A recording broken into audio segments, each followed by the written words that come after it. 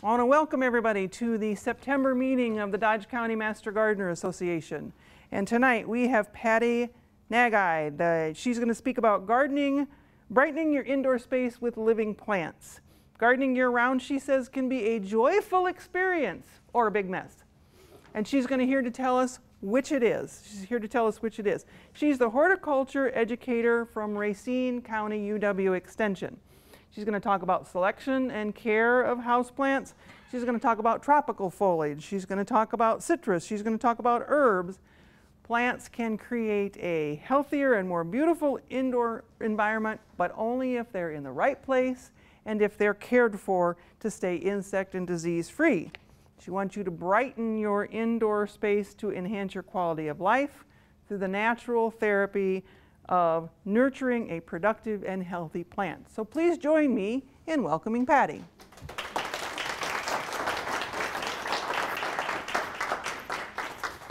This is one of my favorite topics to talk about because I am a year-long gardener, and I'm assuming that you're here because you are year-long gardeners as well, or you would like to be.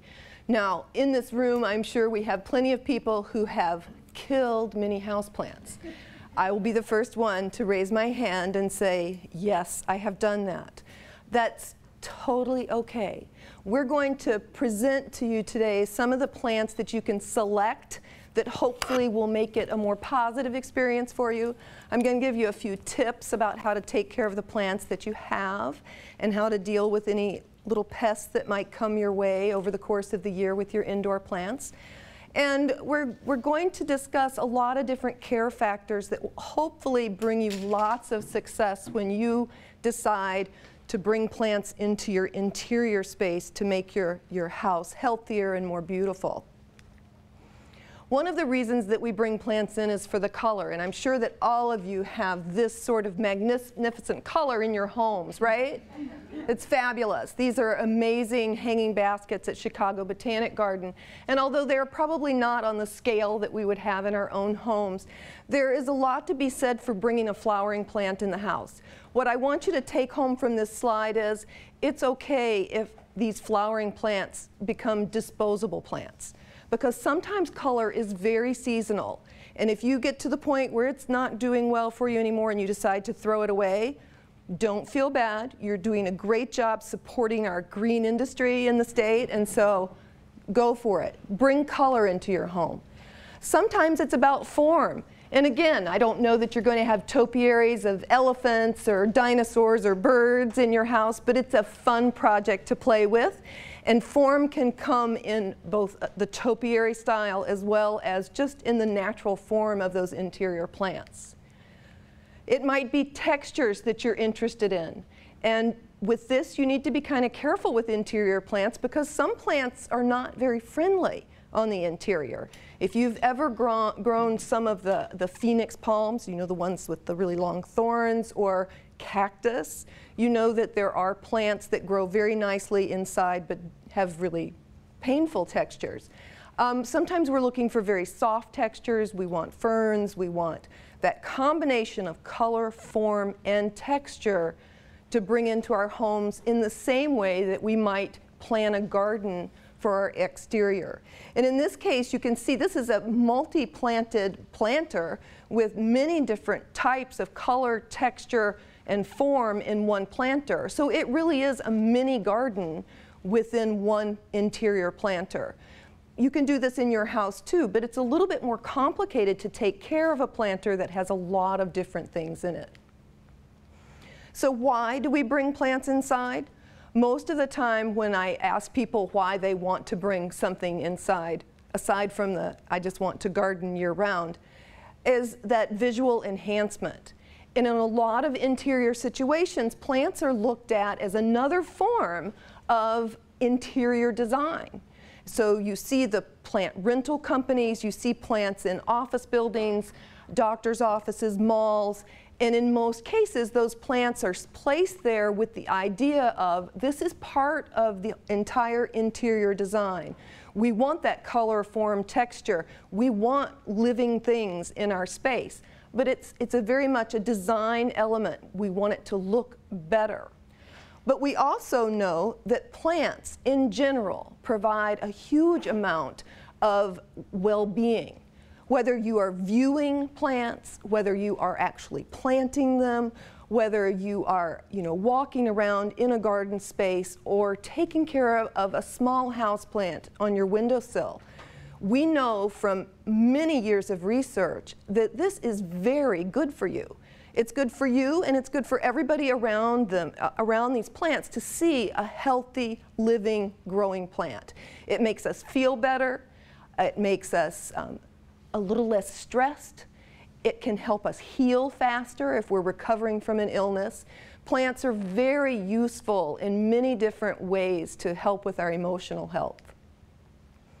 Environmental health.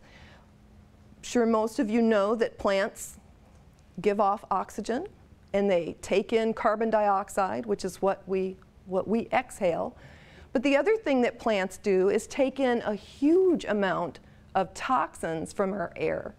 And NASA has known this for many years and has done a tremendous amount of research. Some of the earlier research was done in the 60s and 70s, but it has been going on for a very long time. But what they've generally found was if you just even had 1 or 2 medium plants in 100 square feet of living space, it would be enough to cleanse the air of some of those pollutants that come with interior space. And the tighter that houses and buildings get, the more chance there actually is for interior pollutants. They come from your carpet, your paint, varnish. They come from furniture, mattresses, curtains, blinds, and just the building materials associated with any kind of structure. So there are a lot of interior pollutants that plants naturally take in, and some plants are better than that than others. The ones that are really good at it tend to be the ones that are really dark green and can grow in very low light. Isn't that a nice thing to know? Because what are the light levels like in your homes, in your interior spaces? For the most part, we live in a pretty low light environment, especially here in Wisconsin over the winter. So, plants, there are plants that can grow in your house, in almost any area of your house, even during those winter months. So we're going to talk a little bit about some of the best plants for those sorts of locations. But they clean the air, so plants are great for environmental health.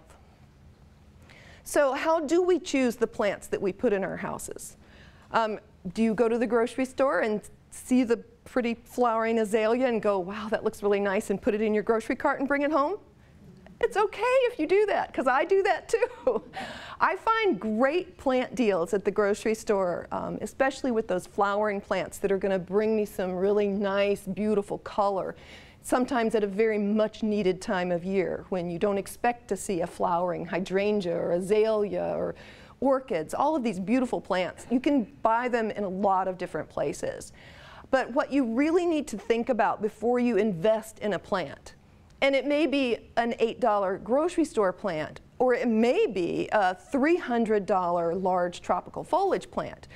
But you want to invest your money wisely, but more importantly, you want to be able to bring that plant home and be successful with it and have it grow and thrive and not go through that sad, sad stage of death, in your home, because that is really bad feng shui. It's not good for anybody. So make a good selection. So you do want to pick a plant that's visually appealing. You need to make sure that it's available in our area, and sometimes over the winter months lots of things aren't available.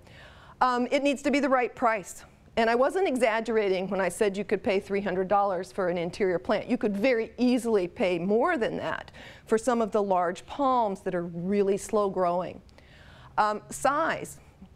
Make sure you're buying a plant that really fits your space and you're taking into consideration how much it will grow over time. There are some plants that you can't do anything about once they get a certain size, and I just saw a notice on Facebook for somebody who has a Norfolk Island pine who they had it outside over the summer and now it doesn't fit in their house anymore. And you can't prune a Norfolk Island pine. It doesn't work. So make sure that you're selecting a plant that's the right size for your location. And along with that, make sure your location is suitable for a plant. You need to know what your light level is like and what the care is going to be involved for that plant in the location where you want to put it. Okay. So I have a few plants that I want to show you and talk about, and some of them you're going to say, oh, those are so common, everybody knows about that. And there's a reason they're common. They're common because they are difficult to kill. And so they're not so expensive, they're difficult to kill, and they mostly do really well in interiors. So pothos is one of the first ones I want to introduce you to if you haven't grown pothos before. Epiprimnum pinnatum. Now this is not philodendron. It is in the same family with philodendron, but it is not philodendron. And a lot of times when we see pothos at our garden centers, our local greenhouses, or even in some of the big box stores, you'll see that it has a lot of variegation. This one does not have quite as much variegation.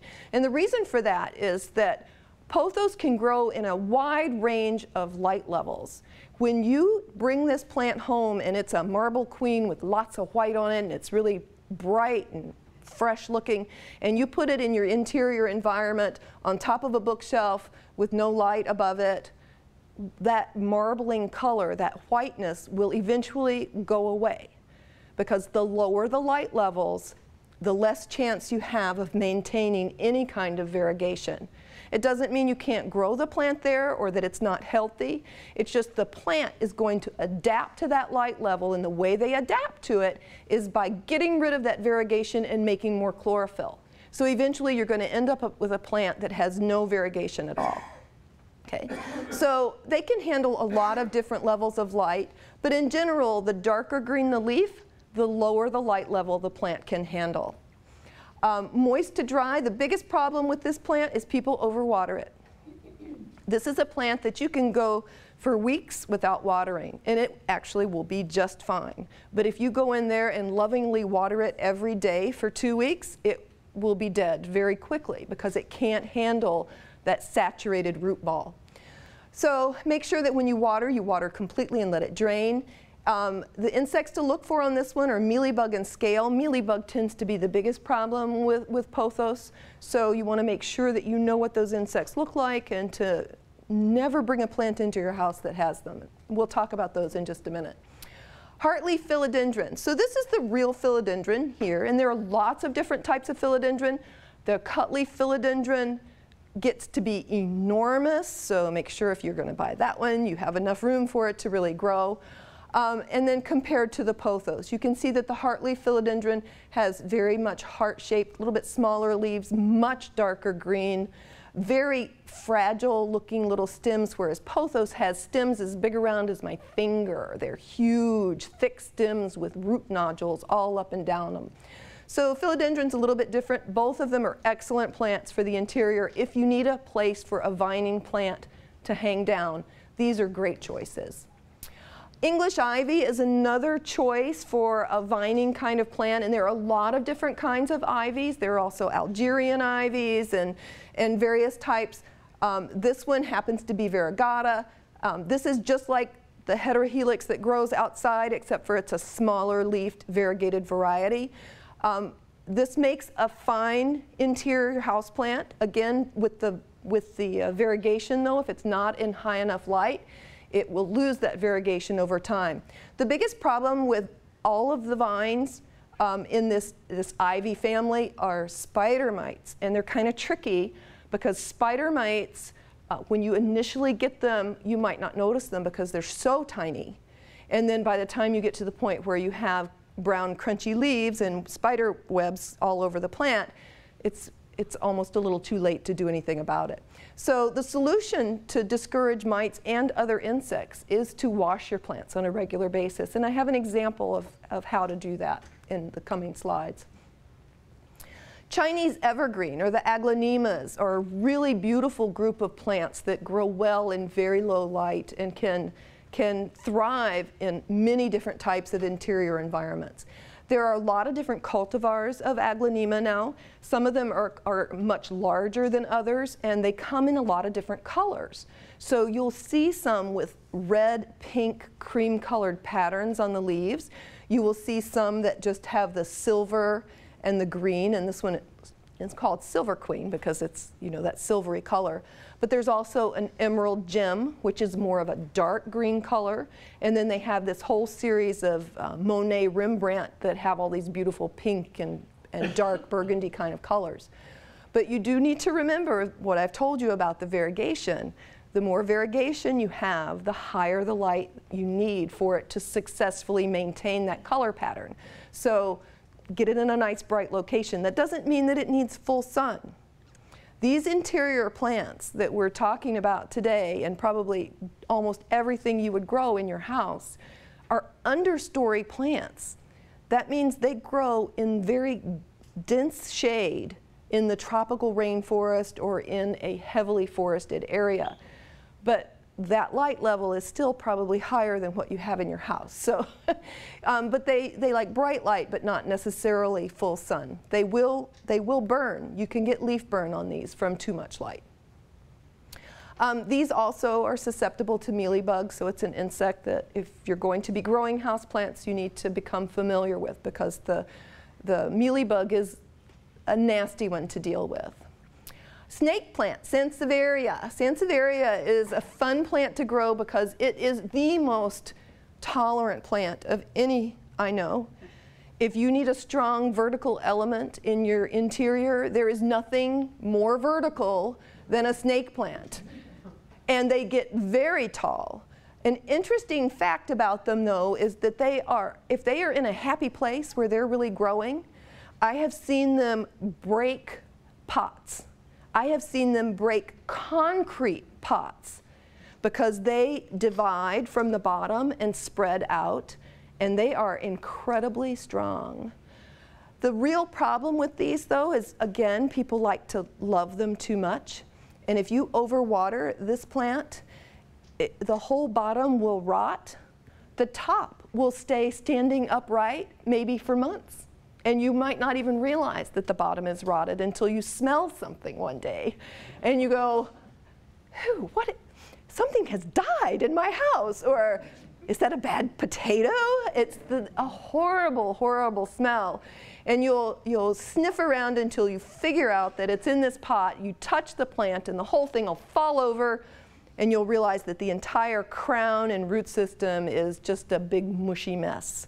So the top is so resilient, though, and so sturdy and so waxy that it actually will remain standing with no viable root system at all for months. It can stand like that. You can also take cuttings off of these, though. It's also a fun plant to work with children, because you can just take little blocky cuttings off of them and root them really easily. So make sure you don't water it too much. Make sure that you have it in a really strong pot, and that you keep an eye on it to make sure that it's not being overwatered, and also that it's not breaking the pot. Dracaena is another really good plant for low light conditions, and you'll find that Dracaenas come in there are many species and cultivars of Dracaenas, from the corn plant to the red margin Dracaena to this one happens to be a Janet Craig Dracaena, which is incredibly tolerant of low light. This is the plant that office buildings choose to put in the stairwells, like at the bottom of the stairs where they want to block off a view of something and there's no light in there at all.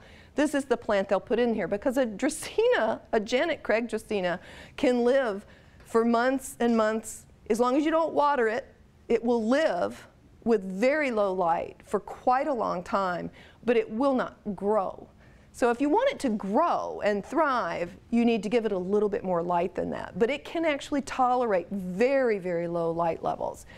Whenever you're growing plants in really low light, though, you need to be very conscious of how much you're watering them. So water is critical for their survival, but too much water is deadly. I mean, deadly. It is the #1 reason that houseplants die, whether it's in an office building or in anybody's home. Overwatering, there is just no going back from overwatering once that rot sets in. So make sure that you are watching the water level on that very carefully. Mealybug is like my least favorite insect, and the plants that grow really well in low light, that's the #1 insect that bothers them. The figs, ficus species, and there are a lot more figs out there to grow in your home other than just Ficus benjamina, but Ficus benjamina is a great one to grow. In this picture I have a Ficus ali, a Ficus benjamina, and then a variegated one down here that's a lot smaller. That's another fact about those variegated plants. Because they have less chlorophyll, they often grow much more slowly. So in some cases they tend to be more expensive because they do grow more slowly. But you need to remember that when bringing them in your house. They need higher light levels, and they will not grow as rapidly as a plant that doesn't have variegation. The biggest problem that I hear from most gardeners about growing figs in their house is the leaf drop. And I'm sure if I did a survey of all of you and you've all grown these ficus, you've gotten rid of them because they are just such a big mess because they're always dropping their leaves. Well, the secret to that is to find their happy place in your home and do not ever move them for any reason. I have a very large ficus in my upstairs little loft area that I move every year because I put a Christmas tree there. Every year it completely defoliates. So I don't follow my own advice. So please do as I say and not as I do. If you can find a happy place for them, they will maintain their foliage. They will have some normal leaf drop because they are a tree. Trees lose their leaves. No tree keeps its leaves forever. You know, they do cycle through and they'll get new leaves. But always watch for the new growth coming out. This is a plant that can put out new growth any time of year. So if you want to maintain it and maintain that level of growth, you need to make sure that you're providing it with adequate moisture and fertilizer so that it can continue to grow. And if it does drop all of its leaves, don't do like a lot of people do and throw it away, because it may have a lot of life left in it, and it can refoliate fairly quickly under the right light and water regime. It'll come right back. So be careful. The biggest insect problem we have with the ficus tends to be scale. And scale are sneaky on ficus because they get on the bark, on the branches, on the twigs primarily. They will get on the midrib of the leaf, on the underside of the leaf, and that's usually when people figure out that they've got an insect problem, when they see them on the leaves. But if they're on the bark, you can't even see them. They just look like part of the bark. What you might notice, though, are shiny leaves, very shiny leaves, or a sticky floor, or anything that's underneath that tree getting shiny and sticky, because scale is a sucking insect, and it sucks the sap out of your ficus, and then it excretes honeydew all underneath the tree. And so if you are seeing shiny leaves or sticky stuff, there's a good chance that you've got scale on your ficus. Here's another picture of the Ali fig. You'll notice that it has much longer foliage. This particular cultivar of ficus is much less likely to drop its foliage. It's a little bit hardier than the benjamina. And then as a comparison, this is Ficus elastica, which is the rubber tree. This is the Ali, this is the variegata, and this is the benjamina, where you can see that the variegation. It's interesting that I chose a small leaf. They're usually about the same size, but I just wanted to show you the difference in the color on that one. But lots of different leaf shapes. There's also a ficus that's a ground cover, and it's used extensively in office buildings when they have large internal planters where they have other bromeliads or different trees or palms growing. They'll use ficus as a ground cover. And in the South, that's used outside as a ground cover. They use that more than they would use, for example, vinca. So the ficus is a really nice little, delicate little hanging plant as well. Orchids. A lot of times people are afraid to grow orchids. And I have killed a few myself. I've also kept many growing for years and years. I've given them as gifts. It's a wonderful gift plant But it does tend to frighten people because they think it's so exotic. And it is a very different style of plant. But if you stick with the Phalaenopsis, then that's probably the easiest orchid to grow, and it's the one that's most commonly available. And because of that, it's also the one that's least expensive. So this is a good one to start with and to practice on. The reason that I like orchids, you can get them in almost any color. Once they are in bloom, they typically will be in bloom for at least 3 months. So they're in bloom for a very long time. So if you're one of those people that needs some winter flowers, an orchid is an excellent option for you because they will hold their blooms for a very, very long time. When you purchase an orchid, make sure you're purchasing one where the buds are somewhat closed so that you can gain the benefit of those flowers for a longer period of time. There are a lot of different ones. Typically we grow them in a pot that's got some extra drainage holes on the side. They're planted in a fir bark kind of mixture. They're not planted in soil. And the reason for that is that they do not like to be in soil. They don't like a lot of water because this kind of orchid in its natural environment would grow in a tree. And so they don't need all of that soil. But because of that, you have to be a little bit more careful about how you water and fertilize them. So typically with orchids, you know, we will fertilize every time you water, but you might only be watering every 10 days to 2 weeks. And you're doing a very, very dilute amount of fertilizer. But that way they get the right amount of moisture, they're getting a little bit of extra fertility with every watering. And this is one of those cases where it's important to buy orchid fertilizer because it's formulated very differently than some of the other houseplant fertilizers are.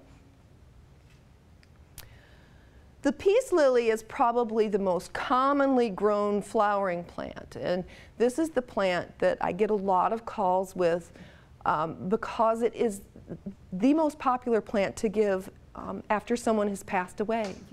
It's a very common florist plant to give, and when they come from the florist, they are big and shiny and beautiful, and they're in full bloom, and they are just gorgeous, and people really want to care for them because it's like a memorial to their loved one, and they want to care for them, but they realize when they get it in their house, now it's wilting, now it's turning brown on the tips of the leaves, and the flowers have all died back, and it's not flowering anymore, and you know, this is what they end up looking like. You know, you've got some yellowing on the margins, the leaves are all over the place, different sizes, you've got the browning on the tips, and there are no flowers to be seen. What you really want is beautiful bright green new growth. You want to be able to have, you know, new flowers coming up continuously. And yes, there are some tricks to doing that. I think everybody can grow peace lily in their house. They do not need a huge amount of light. I grow them on my kitchen counter, which is a good 8 feet away from the nearest window, and they grow and they bloom and they do great. But they're needy plants. They're very needy plants. And if you've ever heard anyone give a talk on houseplants where they say, it's winter, it's fall, you should stop fertilizing your plants and, you know, let them go kind of dormant because they need to do that, that's crazy. It's not true. These plants are still growing. And if you want them to flower, they need to be watered and fertilized on a regular basis. In addition, plants that flower on the interior, when you've got them potted in a really tiny little pot and very limited soil mass, they actually need a lot of fertilizer. But they need a fertilizer that is formulated for a flowering plant. They need a little bit of extra magnesium. They need a little bit of extra some of the minor elements. So get a complete fertilizer that's formulated for a flowering plant and use that. One of the things that you can do just to try, if you've got one of these plants that has not been blooming and you're using just a regular houseplant fertilizer, supplement that houseplant fertilizer with about a half a teaspoon of magnesium sulfate per half gallon of water, so a teaspoon per gallon of water, and use that with your fertilizer when you're fertilizing your houseplants that flower. And you'll find that that little bit of magnesium goes a long way to help these plants regain their health and their ability to set flowers. So make sure that you've got a really nice rich soil mixture, you're using a complete fertilizer, and you're watering them on a regular basis. You really don't want these plants to wilt. Hibiscus is another common plant that I see people using as house plants. Of course, in the South, this is an exterior plant, and you want to, you have them all over the place. But the tropical hibiscus, the Hibiscus rosa sinensis, is a great interior plant. And if you have those outside on your patio or on your deck right now, it is one of the plants that you can bring in successfully, and you can have flowers all the way through Christmas if you take care of it properly. But you need to remember that this is also a needy plant. It's going to be putting out new growth over the winter because it's going to replace those sun leaves with shade leaves, so you're going to get a whole new crop of leaves, and you're supporting flowers and bud development. So it needs fertilizer, and it needs to be watered on a regular basis. This plant doesn't like to wilt, and even though it's in your house in a lower light situation, those first 6 to 8 weeks after you bring it inside, it's going to still think it's outside, and it needs to be watered and fertilized on a regular basis in order to maintain that growth. It's a plant that will do much better if you can put it in a really bright window. It can handle full sun, it can handle a southern or a western exposure, but if the only light you have is coming in through an east window, it probably is going to be okay there too, as long as you don't expect it to look the same as it did when it was outside. Once it warms up again in the spring, you can take it back outside and it'll make all new leaves again and set new flower buds. But right now, if you're bringing those plants inside, you may notice that they are covered in flower buds. So this is a really good time to support that growth and have those flowers in your house. Citrus is another fun plant to grow, and I've talked about growing citrus a lot with a number of different groups. And I have people calling me from all over the state to ask me about growing citrus in their houses. So it's become quite popular, and you'll find that in most of your local greenhouse nurseries, they're going to be selling different kinds of citrus. It might be a kumquat, it might be a little mandarin orange, or a Myers lemon. This one happens to be a Eureka lemon. You might have all different types of things that you can grow in your house. And yes, it's possible to get lemons. This lemon tree is in my house, and it doesn't look like that right now because it's outside, but I had at one point 52 lemons. I didn't know what to do with so many lemons. It was amazing. I was giving them away to my neighbors and friends, and they all said, "Where are you getting? They're off of my tree." It was amazing to have so many lemons. And so they can be grown in Wisconsin. You do need a higher light level to grow things like citrus in the house, but it is possible, and you can grow fruit in your house and impress all of your friends and neighbors and family, because you'll have these great things. So the fun thing about the citrus is that citrus are very weird in their flowering and fruiting habit. So throughout the entire year, you can have flower and fruit development. So that means throughout the entire year, you could potentially have fruit ripening on the tree and flowers at the same time. And that's very common, it's very typical. The flowers on the lemon are very fragrant, so much so that if you have a problem with that, this might not be the plant for you. Because when they're flowering, it's almost like having a gardenia in the house. It is that really heavy, sweet fragrance. And so I like it. The leaves themselves have a fragrance also, though. So it's all the way around a really fun plant. It can be a little bit messy, and they do get quite large. Because this plant is always growing and producing new leaves and flowers and fruit, it's another one that needs regular water and fertilizer to keep that growth growing. So yellow leaves, very common. That could be an indication that it went dry. It could be an indication that you overwatered it, or it could be a low light level. So you have to kind of play with it and make sure that you've got it in the right place, and then give it as much light as possible, and then keep an eye out for scale mealybug and spider mite. This is the messy problem with the citrus. Citrus are very attractive to a number of different insects, and because it's a fruiting plant, there are a lot of insecticides that you really don't want to use on your lemon if you're planning on eating those lemons. So you need to be very careful about keeping it clean and making sure that you're watching for those insects. Herb pots. This time of year, there are some herbs that I will bring into the house. There are other herbs that I will either purchase at a local garden center or start from seeds so that I can have fresh herbs in my house.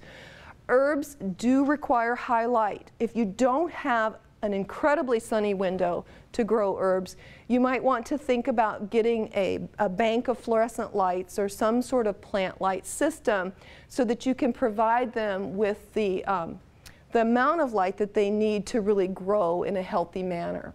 So they like bright, you know, they can grow in full sun, and you're not going to have full sun in your house. So try to supplement if possible. They do like an organic and very moist root system, so you need a really nice soil mix that you're using. They tend to be messy. So if you're bringing in rosemary, marjoram, thyme, oregano, any of those kinds of plants, mint, yes, you can keep them growing throughout the winter and you can harvest them and use them in your cooking or in beverages, but just understand that they are going to be dropping leaves. And the smaller the leaf and the more there are, the messier it is. So if you're bringing in thyme, for example, it actually will grow very nicely if you've got a bright window. But when those little thyme leaves drop all over the place, it's very messy. So sweep them up and keep it nice and clean. Dish gardens. Dish gardens are fun. I've done a lot of different types of dish gardens with my kids. This is my son's little gnome garden. And it counts as a dish garden because it has grass growing in it. It's not just the little gnomes. But these are a fun way to make winter go a little bit faster, and it's super easy to do. If you've got kids or grandkids and you want to do this in your house, those grasses, whether it's wheatgrass or annual rye, they grow so quickly and they don't need a huge amount of light, and it's just a temporary growth kind of thing, but they are really fun to do with kids and you get real plants growing nicely.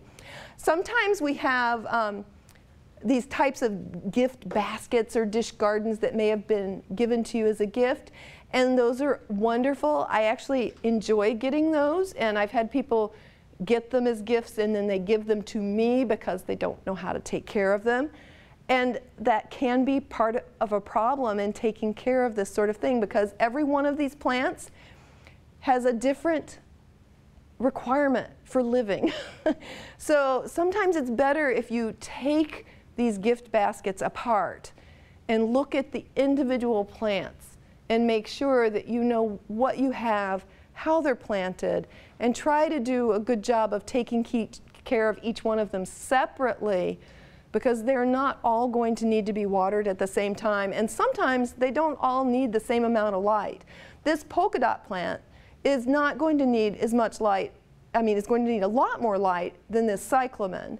And the ivy, maybe not. I mean, in the orchid, definitely a different thing altogether. So try to look at what you have individually, and hopefully they are not all potted together into one dish.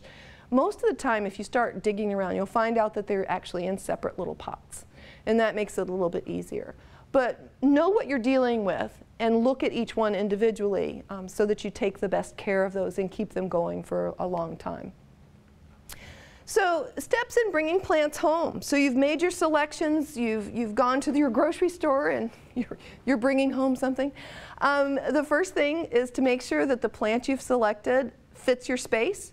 It's the right size, it's the look that you want, and that you have the right location for it. You can remember those little rules of thumb. The darker the foliage, the less light it requires, the more variegation, or if it's a true flowering plant, it may need more light, a little bit higher light level. So make sure that you've got a good place for it. Check carefully for insects or other problems. And I can't emphasize this enough. Do not bring home plants with mealybug or scale or spider mites. Just don't do it. I've had people call me and say, well, I know this plant had mealybug, but the greenhouse grower assured me that they've treated it and it's clean. No, just don't. because their eggs are going to be down in the whorls of the leaves. You're going to have things in the soil. Mealybug is very, very persistent, and once you have it, it is very difficult to get rid of. So make sure you're inspecting those plants very carefully before you bring them home. If you're buying plants now, not a big deal, but if you're buying plants anytime over the winter, including those holiday kind of plants like poinsettias, they need to be wrapped. And sometimes the plastic wrap, those sleeves that they put them in, doesn't help because the plastic transmits the cold very quickly.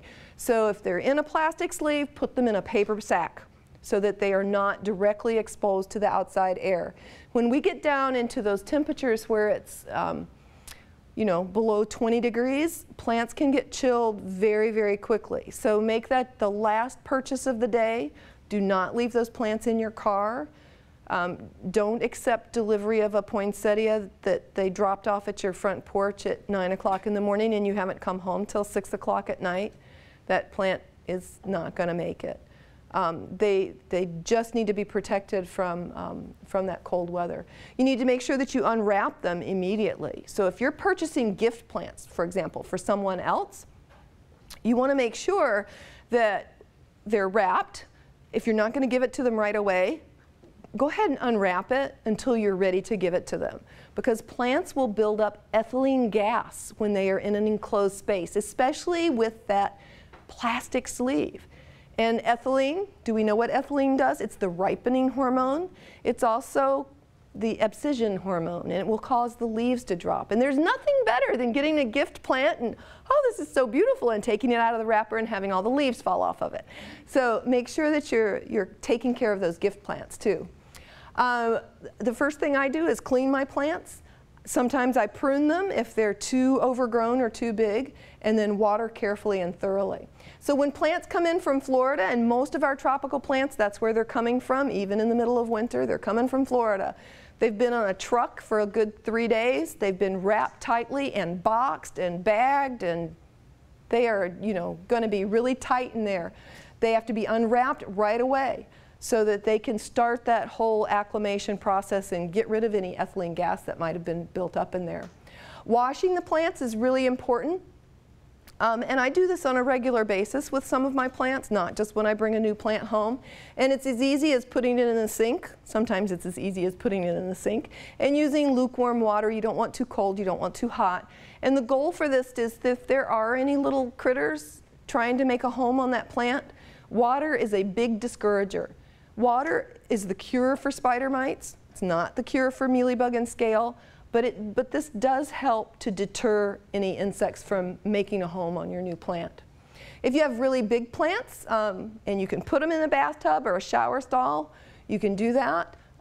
It helps to decrease any pests that might be making a home, but it also can help increase light interception.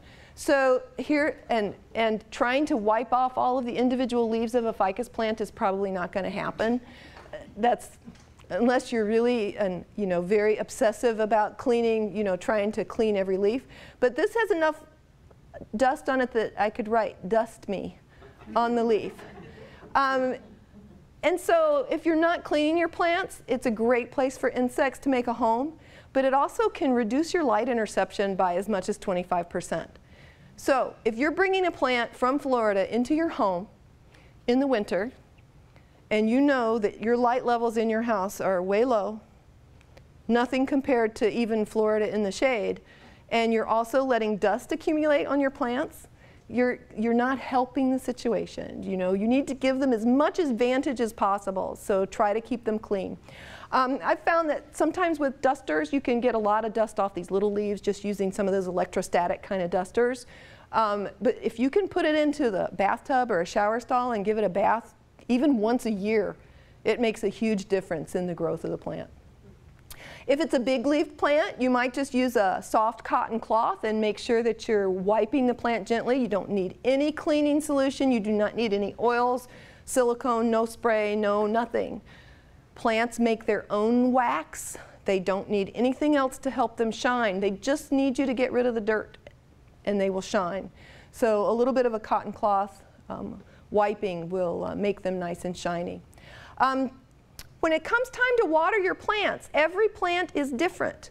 And you may think that every Saturday morning you have to go around your house and water all of your plants.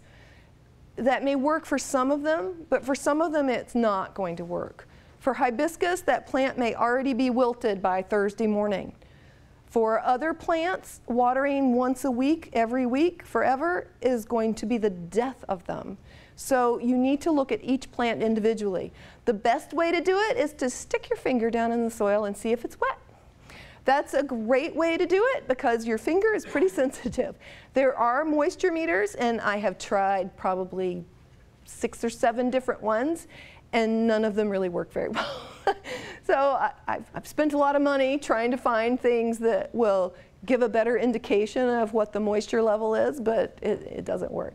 Once you get into a routine with a certain plant, you should be able to figure out when it's dry and when it needs to be watered. And hopefully you're doing that before it wilts. So some things you can put on a regular schedule.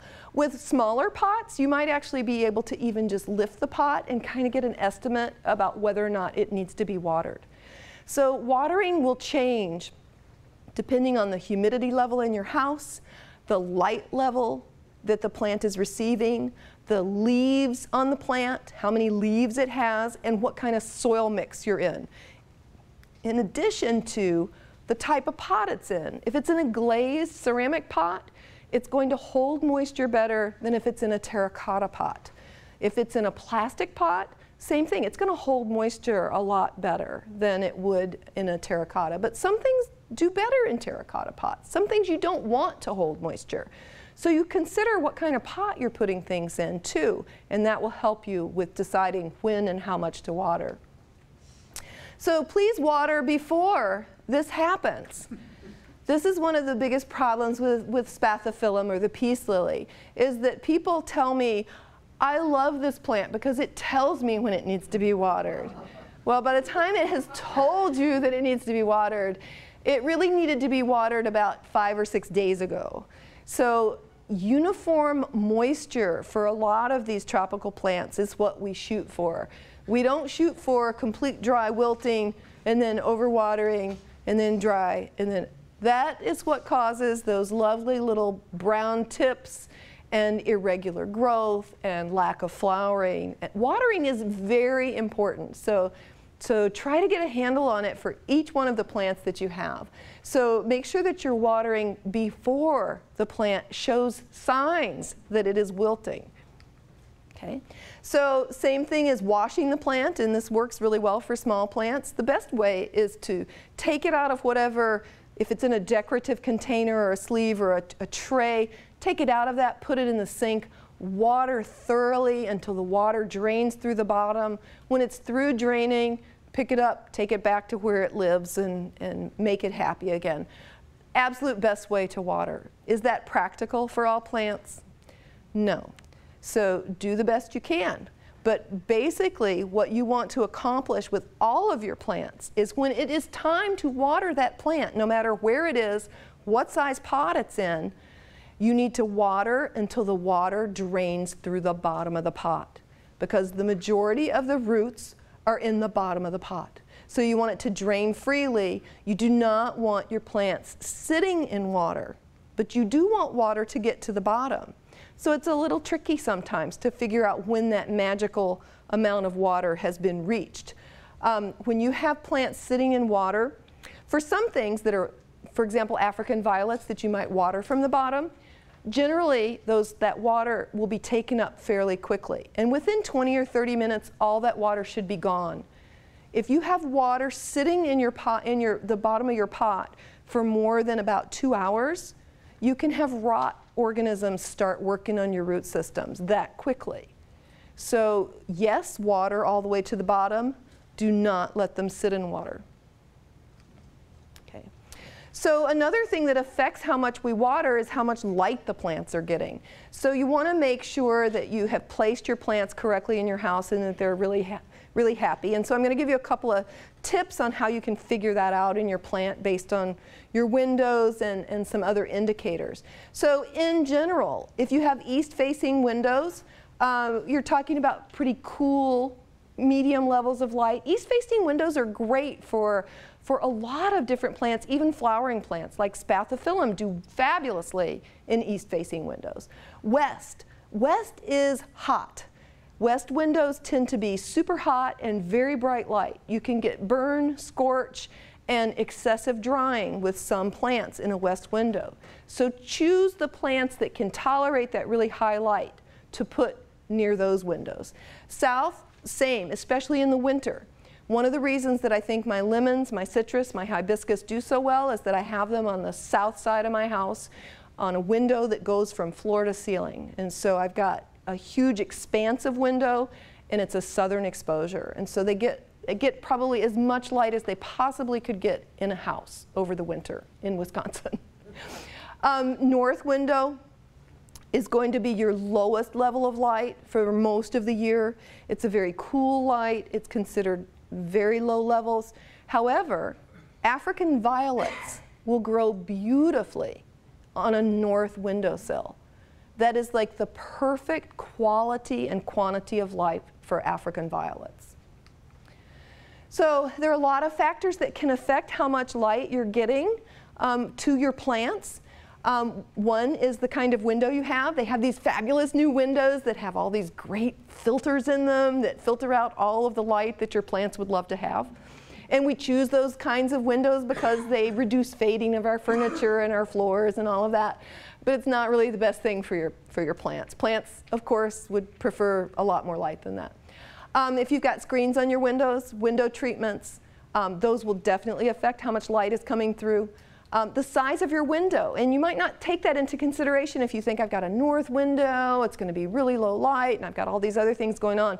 But if it's a super big window, you have a lot more quantity of light coming in. It may be a lower quality of light, a cooler light, but you have more expanse of open window. So sometimes the size of the window can affect it a lot. If you've got an overhang on your house, a porch, something along those lines, trees, and then of course the length of day is definitely going to affect how much light you have coming into your house. So when we get into these, you know, happy fall, but we're going into the short days of the year, that will definitely affect, you know, how well your plants will do. The best way, if you have access to it, is a light meter to really determine how much light you have. And light meters are great because we as people, we have our eyes that see even in the dimmest of situations, and we go into a room and we think, oh, this is really bright, I can see, I can read, it's great. Your plant sees things very, very differently. So if you go outside on a fall day, so this is morning fall, no leaves on the trees, full sun is 2,000. The reading on this would be 2,000, and this is a photosynthetic unit. So full sun is 2,000. I am outside, no leaves. It is full sun, fall though, and the reading is just a little over 1,000. So in the fall, we've already reduced our maximum light by half outside. So what do you think it's going to be like inside? I have this great southern exposure with windows that go all the way to the ceiling, and it's a vaulted ceiling, so we've got a huge amount of light. I've got western sliding doors on this side. Huge amount of light, right? Huge. I was just outside. It was a little over 1,000, 140. So no matter how bright you think your house is, it is not even close to the level of shade in your yard. Okay, so this is an important thing to think about when you are thinking about taking plants outside and bringing them back in. We are talking about a huge difference in light levels, huge. But when we're also talking about bringing new plants into our homes and trying to make them happy and grow and thrive and flower for us, we need to keep this in mind, that it's a tough road for some of these plants, and so we have to help them along the way. So indications that you don't have enough light, you're not getting any new growth because plants should be growing. Your leaves are turning yellow, they're dropping, you've lost variegation, your soil is staying too wet. Too much light, sometimes it's kind of the same way. You might see growth, but it might look different. You might get paleness or whiteness with the foliage, leaf drops, scorched leaves.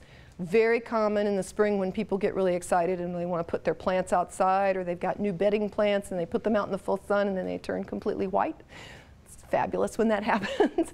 Or your soil is staying dry all the time. If you're having to water a plant every day, maybe it's getting too much light. Not usually a problem inside. If it's perfect light, the plant kind of maintains a steady amount of growth.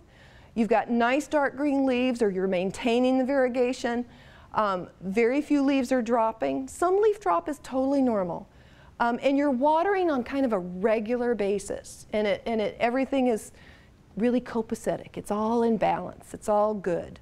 Then you know it's all perfect. And sometimes it takes a while to reach that level of perfection with plants.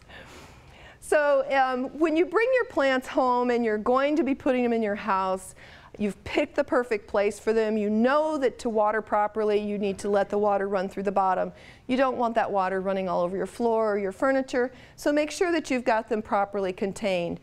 They make these really great saucers with wheels on them, which for my large plants I love because I can move them around easily and sweep under them and do all of that. It's very easy to tell when I've watered enough. You know, you don't want to overflow the tray, but just water till you see some water coming out of the bottom and you're good to go. The other way is to use what's called a double potting method, where the grow container is inside here, and the grow container is just a regular black nursery pot, and it sits on floral foam, just the water-based floral foam that soaks up water. And so this part is plastic and completely waterproof. The plant is sitting on the foam, I water it, the water runs into the foam and gets soaked up, and no water gets on my carpet, and it's fabulous, and it's a great way to go. And then you can put your plants in any kind of decorative container you want as long as it's waterproof. What about insects? Chemicals. How many of you like to use chemicals in your house? Most people don't want chemicals in their house. They don't want to use insecticides. Let's go back to the beginning where I said make sure you're not bringing those insects into your house to start with. But even if you're the very most careful person in the world and you've done your due diligence and you've inspected and you've made sure that it's all clean and ready to go, sometimes you may still bring stuff in, and so you might have to take a trip to your local garden center to figure out what it is. Here's the lovely mealybug, and it's just a fabulous little sticky, yucky insect that makes white goo to protect itself. Because of that, it's a scale type insect that covers itself with this white sticky mess. It's very, very protected from any kind of spray insecticide. When you get to the point where you've got mealybug all down in the whorls of your leaves and you've got an infestation like this, in some cases it truly is better to get rid of the plant and start over. If you want to battle it, there are some systemic insecticides that you can use that you can put into the pot that will be taken up and will slowly kill them. You can combine it with cleaning, spraying with insecticidal soap, or another type of spray insecticide. Whenever you use any kind of product, though, on an interior plant, it is the law that it be labeled for interior use. So you need to choose your product very carefully, read the label carefully, and make sure that you are applying it to the very letter of the label, because that is how it will work the best, and that's how it will be the safest. So you need to make sure that you're using those products correctly. Sometimes people with mealybug will take a soft cotton cloth and dip it in rubbing alcohol and try to clean the mealybug. If you've only got a couple of mealybug, you can battle it that way for a while. But if you've got them like this, it's not good, and it's going to be a battle. Scale is another insect that is, once you get it, it's a little bit more challenging to get rid of because of the same reasons. It's got this nice protective layer. If you've got it to this extent, I wouldn't even try to cure that particular one. That would be gone, totally gone. If you've got it showing up on the undersides of your leaves and on the stems, there are some ways that you can battle it, especially if it's a plant like your citrus tree that you really want to protect. It requires extensive washing and spraying with insecticidal soap. And there are also some organic pyrethrins that can be used on citrus. But that, in the middle of winter, It's not always the easiest thing to do. So you have to balance it all out and see what will work best for you in your situation and to what extreme you want to go to in order to cure this particular problem. Spider mite, if you've gotten to this stage with your spider mites where you have very little chlorophyll left in your leaves and you've got this beautiful spidery netting all over your palms and your ivies, it is possible to salvage the plant, but again, it would have been better if you would have caught it, you know, a couple of months ago. So if you suspect spider mites, the best thing to do for spider mites is to wash the plant on a regular basis. I have cured ivies of all types of spider mites simply by putting them in the sink, washing them with water once a week for about 6 weeks, and then it goes away. So they hate moisture, they hate humidity, they don't like it at all, and you can cure it. But if you've gotten to this point, it may not happen for you. So always read the label. There are some wonderful new products out on the market that contain a lot of organic, plant-based oils. They smell good. They are totally safe to use on interior plants. And if you follow the label, they are completely okay to use on your house plants. However, they are sprays. So just the logistics of spraying a house plant in your house over the winter is sometimes very challenging. So use them if you have to, but it's really better if you can keep your plants clean and healthy and only go to these kind of products as a last resort. And finally, pruning. Don't be afraid to prune your plants, whether you have a new plant that has got way too much growth on it and you know that it's going to be dropping leaves and branches before you make it through the winter in your house. Go ahead and prune it. Use your good pruning techniques and thin it out a little bit, make good cuts. When you're bringing plants in from the outside, like a hibiscus, and see, I'm so not afraid of pruning, I let my children hack away at my hibiscus. They love to do this. They just, give me some pruners, I'll cut it off for you. And I sometimes end up with a very small hibiscus, but that's okay because it fits better in my house. Make sure that just like when you're bringing a new plant home, that you inspect it very carefully for insects. You clean it. You can, outside it's easy to clean plants, hose them down, use a lot of vigor, inspect them really well. Make sure that you're flushing water through the bottom of the pot very well. Make sure you're not having little insects come out the bottom of the pot. Of course, you'd rather them come out than stay in, because when you bring them in your house and you water it that first time inside, they're going to be all over your house. So earwigs, pill bugs, they are fabulous to have crawling across your kitchen floor. So make sure that you're flushing these pots out and looking for these things before you bring them in the house. I had someone tell me they brought a little snake in one time. That would be exciting too, so let's not do that. If you need to, if you see signs of soft-bodied insects like whiteflies or aphids or something like that, you can do kind of a little preventative spray of insecticidal soap or another insecticide that is approved for interior plants. Do it outside before you bring the plant in. And that will take care of a lot of little hitchhiking insects that might want to make a home in your house. And then if necessary, if you've got critters and problems with the plant, you might want to consider repotting it with all new soil in a new container and everything. And don't be afraid as you're growing your plants throughout the year in your house to prune them as they grow. Grooming is a necessary part of plant care, not only removing the brown leaves and the yellow leaves, but in the case of vining plants like this, don't let them get like this like I did. You need to cut them off, because when you cut them off at the base, they regenerate new growth and they will make a much more beautiful, healthy, and happy plant. So don't be afraid of your plants. Take care of them well, and they will bring you a lot of joy throughout the winter and the entire year. Thank you very much for your attention tonight, and I hope that you have some positive ideas about how to bring plants into your own homes and how to take care of them better. But with that, if you would like, I'd be happy to answer any of your questions that you might have. Thank you.